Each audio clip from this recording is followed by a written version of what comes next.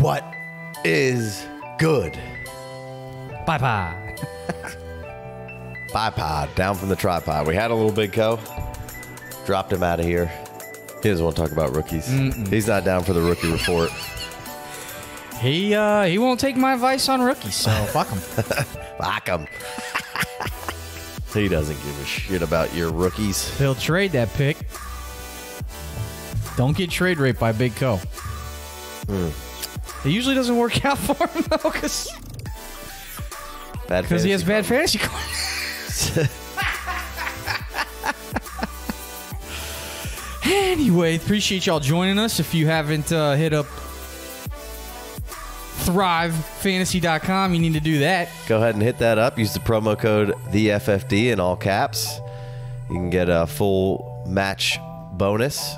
And go ahead and check that out. It's a really cool app.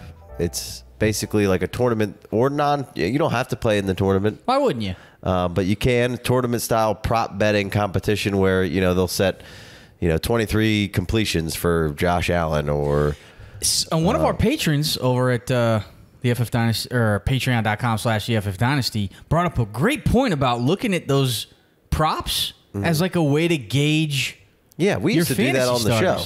Did we? Yeah, a while ago. I mean, I never been looking at props. I'm not a degenerate gambler. We didn't necessarily look at the props for every player, but we looked at the lines and the over-unders. Well, and all sure. those kind of things. And total points, that's a great way to do it. But, like, for instance, last week they had, I think, Trey Sermon had an over-under of, like, half the yards of what Elijah Mitchell had. So if you weren't sure who you should start, like, Vegas was basically telling you to start Elijah Mitchell. And right. I never thought about that, and a patron brought it up in the Discord channel. Yeah, and I was like, very smart. Light bulbs. Smart. I like it. So if you're watching us on the YouTubes, please hit that subby, scribey. However you need to do it. Hit that notey. Leave a commie. Nah, I can't. No commies. Can't shorten comment to commie. That was a bust. Yeah, that was definitely a bust. Hey, you win some, you lose some. The ball don't lie. Communism isn't cool, man. It's all about freedom over here, bro. You know what fantasy communism is? Making you start 3 wide receivers. Agreed. Get that shit. Let me get line-up freedom. Line-up freedom. Why can't I start 4 running backs? There's so many good wide receivers. I don't know why you wouldn't make it mandatory to start 3 wide receivers. Why can't I start 4 running backs? Why can't I start whoever the hell I want to start? Right. Well, you need to start 2 and 2. I get that. Sure. There are rules. Rules are rules. There's limitations and boundaries, but you stretch it too far. Let me start 4 running backs. Or just give me the option. If I want to start 4 wide receivers, I'll start 4 wide receivers. The second flex. Give me minus the 3rd wide receiver. Right. It's exactly that's what I'm saying. Give me the options. It's ridiculous. Don't set these hard fast. Give me options on the lineup setting. And then if you want to make it like something silly like got to start 2 tight ends, fine. Throw that on there too. But be quirky. If, super flex with the optional, double flex outside the super flex, love it. Don't make me start. Don't give me a positional. Give me 2, and then the freedom. Exactly. One on the tight end. I'm with you. The rookie recap. We're doing it. What we've all been waiting for. Got to keep track of these rookies. Hold on, I got to cut it back to the main. Angle. Felt like with that sound effect, that should be to get the hair flow flowing the hair around. With it again. We need a fan blowing directly this way, but it causes too much ambient noise. Yeah. Nobody gives a fuck. Nope. But they do care about the rookies. Love the rookies. Let's get into the rookie report. What do we got here? Khalil Herbert, right off the rip, hasn't made this list. People tuned out. Out of nowhere. Shouldn't have led with Khalil Herbert. He had a bomb game. Bottom of the end, bottom of the report card kind of guy. You could have highlighted that and you could have cut it and pasted it. I could have. A little Command X, Command V for those that. Herbert looked. Use Max. Herbert looked like he had a little spring in his step, a little giddy up to him. I liked what I saw from Herbert there. Nothing to get too excited about because we all know Montgomery's the man there. But Williams looked pretty good too. Out for a couple games, but did like what you saw from Herbert there, and they gave him a decent amount of run probably going to see a pretty conservative game plan with them moving forward unless they get down big, which with the defense, I don't know if they will on too many teams. Not very many throwing attempts from Justin Fields or rushing attempts, man. I think he had like 3 attempts for 4 yards or something. Yeah. Like, what are they doing? Like, why don't you dial that shit up a bit? But no interceptions, didn't turn it over, managed the game. They ran it, played defense, and got the dub. I mean, Gruden was still coaching the Raiders during that game. Right. But they seemed out of sorts, like they were dropping balls. They had penalties. Well, they didn't have it together. They didn't look like a 3-1 team, and they got beat pretty good. Oh, it was 20-9. But when you lose to the Bears, it's... Yeah, I mean, the Bears aren't. It's not going to be a big differential. They're going to grind it out with you and play some defense, and Herbert gives you another thing to defend. And like I said, they're going to play it pretty close to the vest, conservative. Now they got Herbert and Williams to hit you with there, so. Both look pretty good, but nice little game for Herbert there on his first real NFL usage here. So I liked what you saw there. I did manage to scoop him up in a league for pretty cheap. So maybe the Montgomery owner will give me a third for him. I think I picked him up on the waivers. That's probably what you paid for him. Well, I guess not if you got him off waivers. Picked him up off waivers. I like that. All right, another rookie that no one cares about. Kylen Granson. Whew. Really leading off with the heavy hitters. Hitting them with the bangers. Boom, boom. I'm not following broadcasting 101 where you gotta hit them with the hops and then go down smooth. Yeah, you gotta throw Jamar Chase and Najee up there first.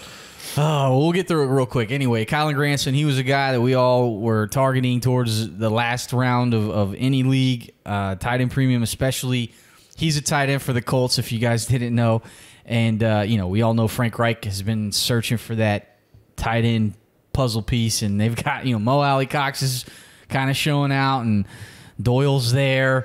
Doyle's there shoving dudes' heads into the ground. Oh, yeah, that was pretty bad. Idiot. But Kylen Granson had a couple of catches. That's it. Yeah, had a couple of catches. Making an appearance and getting out on the field, getting some runs. So Cheap positive scoop up. signs for a cheap scoop up to begin with and still cheap. All right, someone everyone cares about, Rondale Moore. I saw that PFF only had Jamar Chase, I think, graded higher than him, maybe. Or maybe he was the highest graded rookie receiver so far. Something along those lines. So all these high rookies praise. are balling out. High praise. It's the opposite because the rookie quarterbacks are playing like ass, and That's true. The rookies for the most part, the rookie skill position players have been Wilding. hot fantasy fire. Yeah. Andrew Luck trying to breathe fire or just breathing. That's just Andrew Luck breathing. Oh, I really like what I've seen from that Rondale. Oh, would I like to throw to a guy like that? Oh. Yeah, I would too. Looking at this stat line and watching the game, they don't match up. Right. 5 for 6 for 59 yards, 3 carries for 38 yards. That doesn't look like a ton, but man, you watch that game, incredible 33-yard catch. I mean, that's just one of the finest catches you can make in a game. Like, that's not what he's known for. He's not known for the gracefulness on the sideline. He's known for the more of a Debo style guy. Right, which he's fucking doing that too. And should have had a touchdown. How that wasn't a touchdown? Yeah. How was that not a touchdown? That was some bogus. That was a bogus call. That's bogus, man. Big time. Bogus. But, man, got to be loving what you see from Rondale. Yeah, Rondale's got to be a trade target for you because it hasn't, blown up. And if you're not paying attention, Still, seeing, like you said, better game on the field than what the game log represents here. And just really interesting. Might be probably purgatory for most of this year. And then who knows really will happen. But I think he'll eventually command a lot of volume in this offense. Yeah, I mean, it's clear they have him lining up in the backfield. Now, some of that could have been because Chase Edmonds was a little dinged up. But this is like the first time that I saw them get a concerted effort to give him rushing attempts and stuff, and then they're still manufacturing short yardage. But you see what Cliff Kingsbury wants to do with all these wide receivers, and for him to be so young and just starting off in his rookie season and getting this much opportunity in this crowded, muddy up lineup. Yeah. I mean, you can pretty much forget about, Andy Isabella. He just put him in the body bag. Right. He's not even getting playing. He's, I think, a healthy scratch. They got Kirk and Green and Nuke, but they can't keep Rondale Moore from touching the ball. They have to give him the ball because he's so good. And it's not equating to monster games, which is why you can still get in at a cheaper price because, oh my God. Yeah, I think the Bills have some crazy point differential that's insane right now, but the Cardinals are second on like a normal point differential. A normal amount of points. Right. All right. I got Trey Lance on here. We did a little segment on him earlier. 15 for 29, 192 yards, 1 interception, 16 rushes for 89 yards, made his fantasy day. Nothing sexy there for Trey. Just good to see him out there get a start. Did get a little banged up, so regardless of whether or not they were going to play Jimmy or not. 16 times. What do you think's going to happen? I don't love it. And it's not like he's sliding. Not a single slide. I don't think I saw a single slide. I want to see him in manufactured runs, but I want to see him in the offense. And then because there's such a big spot on the field, he's got to take that lane and run with it because the offense is operating at a high efficiency like they have in the past. And I think that's what you need to get to instead of just all the design runs where he's grinding some of those runs out instead of having wide open space because the offense is running so smooth. But that'll come in time because I think they kept it pretty basic and vanilla. I just don't love all the attempts. Wish they would have got the run game involved a little more. With a running back. Yeah. Elijah Mitchell. Right. Which he's a strong trade target now. Elijah's looked great every time he touches the ball. They can't say his name too many times on this show. No. But Trey Lance looked erratic at times, made some good throws, some bad drops, made some bad throws, clearly overthrowing guys, throwing balls behind guys. And it takes a while, man. Not everybody can just be Russell Wilson and have the great feel for when to take off, Yeah. These young guys, that's a crutch. It's a crutch. Right, and Russell came in basically knowing that he was going to be the number. Well, they had Matt Flynn, but he knew before the preseason was over that he was going to be the guy, and then he was also afforded the luxury of which should be the 49ers, of an all-time defense with the Seahawks, and then a really good run game with Marshawn. Right. So all of those things could be the 49ers. So it's a nice deal for a rookie quarterback. Just Jimmy is going to give the team currently the best shot to win, I believe. And you don't want no reason for your rookie quarterback to come in there and take lumps. He can learn. He's going to still get on the field at times. You could build some packages with him, but Russell's just so much more polished too coming out. I mean, he was playing in big time games in Wisconsin and NC State, and then grad transferred and got another year, and it's just a different animal. And Trey Lance didn't even play in 2020. Right.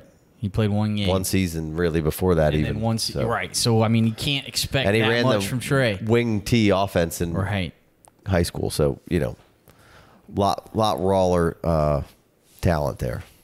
All right, let's take it to another guy. Amon-Ra St. Brown. He's just an empty compiler. Yeah. He's an empty compiler. Some douchebag on Roto World.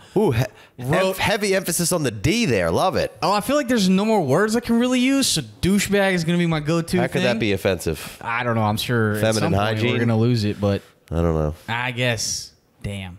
Should I apologize? I think you're fine. I forgot that it's like a term of... Bitch, I'm a D-bag. It's just not just a negative... Whatever. All those words slander. are taken on a meaning of their own. Right. They don't mean what the definition may be. Sorry if you're offended. I said douchebag, but I stand by it. He stands by it. I mean it. Why are you gonna say some shit like that? This is the same guy who probably hated Jarvis Landry. They didn't fit the analytical profile, so he's an empty compiler. He's an outlier because he's catching balls. Or I don't even fucking know. If anyone's good that an analytical person didn't like, they're an outlier.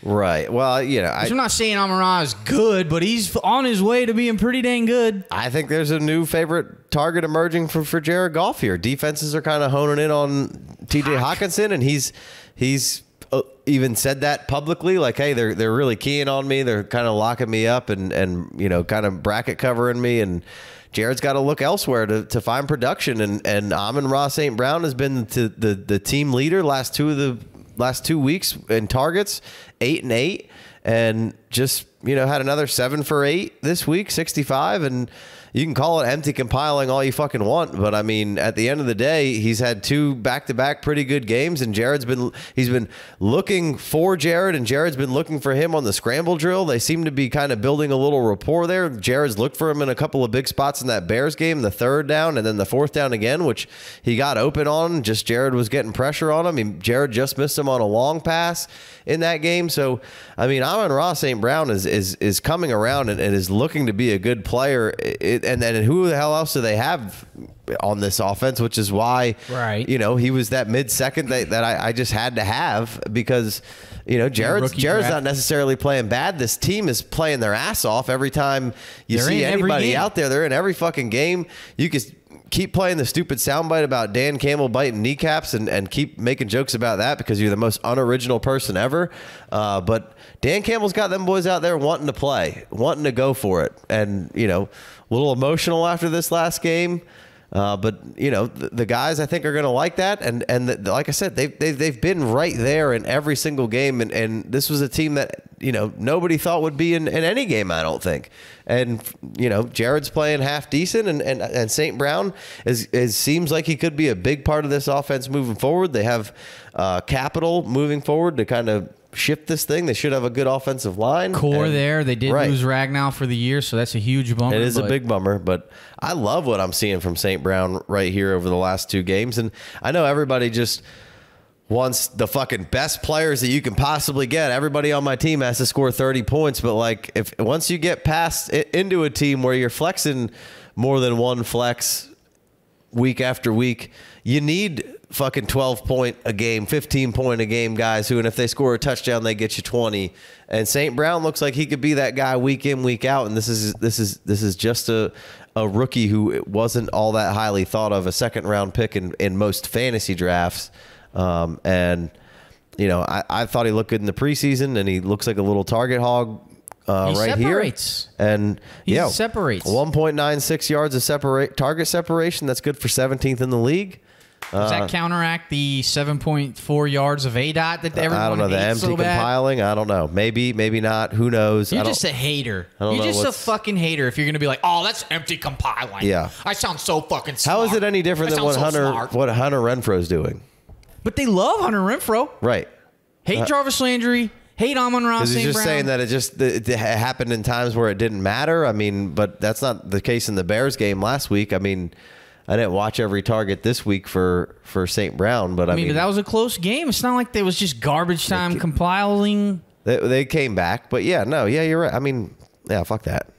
St. Brown, just a dickheaded shot, and I wanted to take my own dickheaded shot. Fuck writer of that blurb. This is fantasy. Let's have some fun. Talk your shit. Yeah, have some fun. Don't get too serious about it, and fuck what you heard. That's a stupid fucking quote and comment from some cork-soaker writer. Fuck what you heard. All right, let's take it to another rookie. Let's see, Javonte Williams. I don't know if we need to bring up every guy on this list. Real quick, Javonte, just another steady 8 rushes for 61 yards, 3 catches for 25 yards, just doing everything with what opportunity he's given. And Melvin's playing fucking good. Melvin's playing great. He did pop on the injury report, so there's like a little bit of, okay, can we get a little worse injury on that? And I don't want to hope for an injury on Melvin. Melvin looks good, and he doesn't look like he's going to fall off a cliff next year either. Right. Like he looks, I don't know if he's there. So that's what I think he's on a 2-year deal, and this is the 2nd year of his deal. So I think he's out of there, and this will be Javonte's backfield. But Javonte's a good buy right now, regardless of your team. Melvin's out of there next year.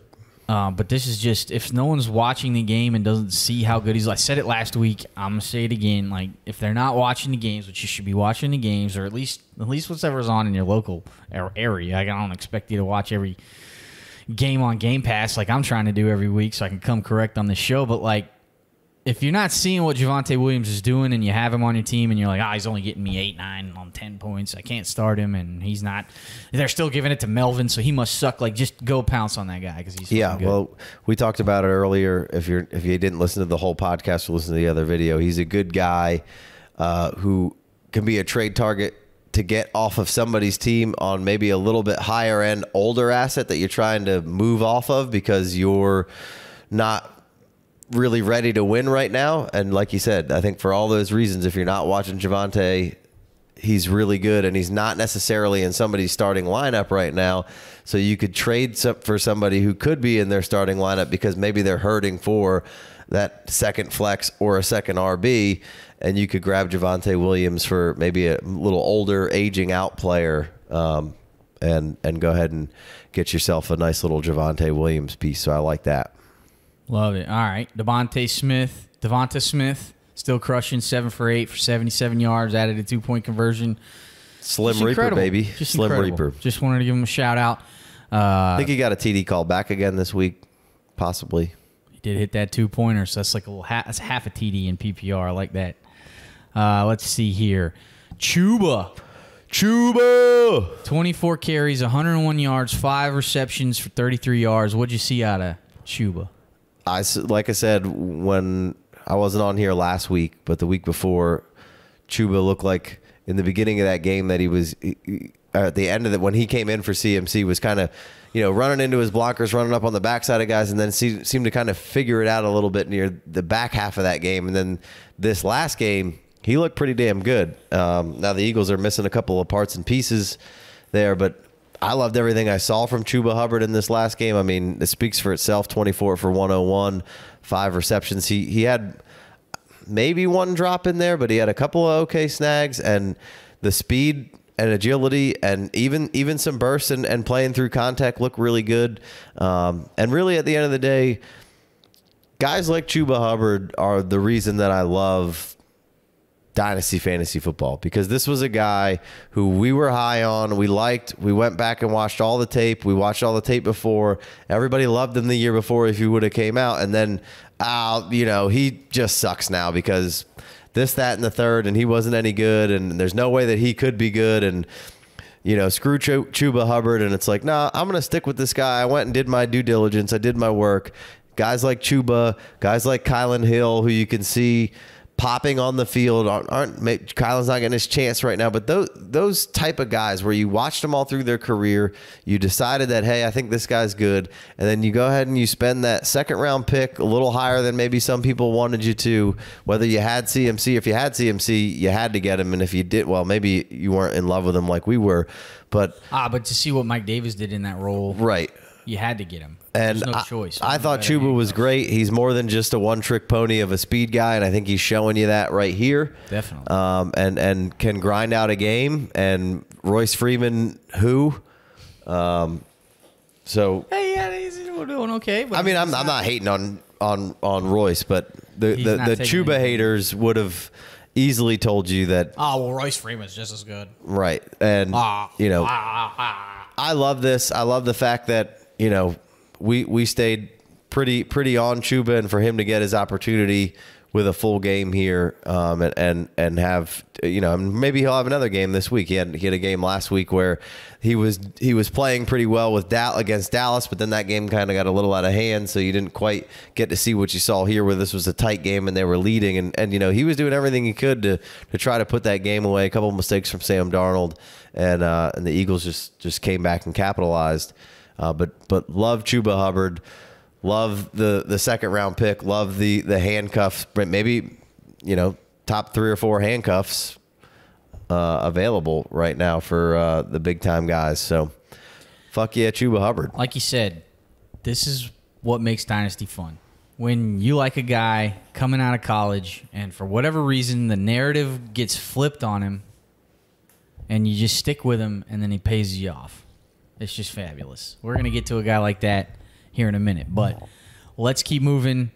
Highlight the strong players from this week, which they just keep crushing it. Jamar Chase goes 6 for 10 for 159 yards and a touch. Right. Just wilding out, doing exactly what he did in college, him and Burrow. The Packers lose Alexander there for a little while, who's been outstanding, so I would have been interested to see that matchup between those two. They probably would have been on each other and probably would have been fun. Maybe that stat line isn't quite what it is right there, but maybe it is. Joey B seems locked in on some Jamar. You got Higgins back this game, and they got 3 good choices there. But Jamar Chase has been as advertised and an absolute stud so far. And at some point here soon, we'll do a little bit of a rookie redraft through the first couple rounds. I'll be interested to see where the panel lies on if maybe Jamar Chase has jumped everybody, but then you see the next guy in line finally doing it with more than just receptions, getting 23 carries. Najee Harris. That Steelers offensive line that was super young comes home, plays a good Denver team, and that offensive line actually plays like a unit and seem like they maybe have taken a small step forward, which, at the end of last year, this was a terrible unit, and everybody was like, oh, this is a terrible unit, and they kind of revamped it here a little bit, and got some young guys on throughout most of that line, and maybe we just saw a little something there with that offensive line getting better. 23 for 122, a touch, and then 2 for 5 on the receptions and 20 yards. So low on the receiving end of what Najee's been doing, because they've just been absolutely peppering him in the passing game here. But to see him grind that game out with 23 yards, 23 attempts for 122 yards behind that line against a good Denver defense was very encouraging. He looked great. He looked like everything you wanted to see from Najee. So every time that you're thinking, damn, that Jamar Chase looks so damn good, and maybe the Steelers offense isn't good, Najee Harris is every week figuring out week after week how to be a great fantasy asset for your team, which, is why you drafted him 1 overall. It's everything you expected. It's what you expected and maybe more. Right. Well, I mean, this is what you expected, and then those weeks before, that was the more, I think. Like the receptions. Just the ridiculous. I knew he was a good not that he wasn't a good receiving back, but like that usage was crazy. But it's great that Najee's been finding week after week ways to just be great in your fantasy lineup. So, all right, if just gives you a nice feeling. If they can't run the ball, that the option's there for him to still be very effective in the pass game, and they'll use him. It's like he can't lose in your lineup. At least so far, he hasn't been able to. Whew.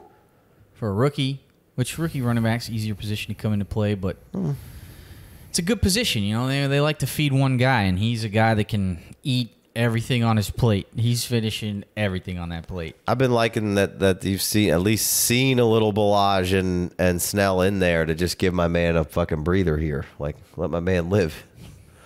Let him breathe. Yeah, for real. All right, one more guy before we take it to the MVR, and this guy could have been the MVR, but I think we just want to have a little dance party here for the MVR. So let's do one more guy. Kyle Pitts could have easily been the most valuable rookie this week. Kyle. He's finally, he's been getting you some points in your fantasy lineup, or maybe you've been sitting him, maybe you've been a little down. I said last week, just have some patience. He's a rookie tight end. It'll be okay. I've been playing him every week in one of my leagues, and he's been doing okay, not quite getting around 8 to 10 points. I just don't have any better options, and I traded for him. And when you draft a guy high in Dynasty, sometimes you just have to play him. But man, did it pay off. In week 5, he goes to London, gets his first touchdown, hit them boys with the T. I'm just loving everything I can see from Kyle Pitts. I mean, 9 for 10, caught 9 of 10 balls, 119 yards, his first touchdown. He's crushing slant routes from the slot. He's crushing the middle of the field, stretching the seam. If Matt Ryan would have thrown a better ball on that one deep seam route, that would have been another touchdown. You're seeing the red zone dominance that he portrayed in college, where he could not be stopped, had a ridiculous one-handed catch. Like, the whole kit and caboodle, gave it to you all. Gave you everything you wanted in this game, put up 20-something fantasy points, and you were just like, if you're watching that game, which at 9:30 I assume you would be, just like, damn, I'm going to win this week with Pitts in my tight end spot. Not so fast. We kicked somebody's ass who had Pitts against us in their tight end spot. I actually lost that week. With Pitts getting that many points, but yeah, worked backwards on you. It wasn't Pitt's fault. Wasn't Pitt's fault. I was feeling great after 9:30. Pitts was out there looking like a wide receiver on the field and just getting fed. And I think no Ridley probably helped. No Ridley probably helps a little bit, but I think you just saw a nice little step forward for Kyle Pitts. So you got to be excited about that. Absolutely. All right, shall we take it to the most valuable rookie? I don't know. Have a little dance party. The young Joker. You probably don't know who we're talking about. I don't know. That's his rap name. He is. I would let him to be. I don't know. I guess he can be the MVR because he would be considered an outlier. But usually, we won't let those guys in the club. We just outliers. Keep those guys. No, just like guys who aren't supposed to be good. But then when they are good, you get the out of saying that they're an outlier. Well, he's just an outlier. Right. Well, here at the FF Dynasty. Kadarius. Little Tony. Little Tunchi. Fucking go. Yeah. Fucking phenomenal. Oh, man. Kadarius. Go ahead. I'm going to do like Casey's doing at his house and raise the roof. Boom. Oh, yeah. That was the last time someone raised a roof. Long time. We're probably gonna lose a subby for that. Whatever. Damn it. Kadarius Toney is the reason why I can't ever fully just be like, yeah, analytics are the be-all, end-all, however you want to state it. I'm just going to quit watching football and rely on analytics. Right. Never going to do that because of guys like fucking Kadarius motherfucking Toney. And again, the out then will be is that he's an outlier. He's an outlier. Whatever. But the fact that if you just, regardless of what happened all those other years at Florida, whatever Florida was doing, whatever the rhyme or reason it was, if you just went back and watched this year of Florida of Kadarius Toney playing football, you would have seen exactly what you saw on the field the last 2 weeks with Kadarius Toney. He just moves differently. And yeah, okay, sometimes that doesn't quite transfer to the next level, but then now you've seen it on the field and you've seen how he moves and you see that this corner that everybody has been wanting to brand as one of the new shutdown corners and is a home run hit for the Dallas Cowboys, which he is and which we have said on this show, but he cooked him a couple times. Yeah, he did. He just looks like he is just on a whole nother level than other people moving around and operating on that field. I don't know if you said any of this last week. I'm sure you did. But well, you didn't listen to my show? I did not. I don't listen to fantasy podcasts. That's why we started this one.